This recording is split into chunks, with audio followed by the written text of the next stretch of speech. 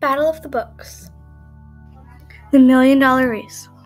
Grant Fallon and his best friend Jay are both runners, obsessed with breaking records. They compete, sometimes against each other. In one of Grant's big races, when he was in the lead, he tripped and fell, thus resulting in him not winning the race.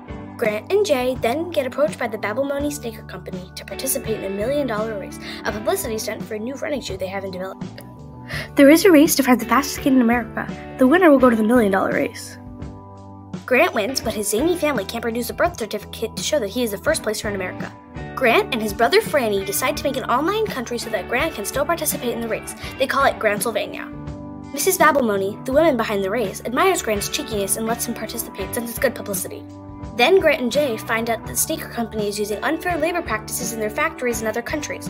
Will they be willing to forego the $1 million prize to make things right? Find out in the book, The $1 Million Race.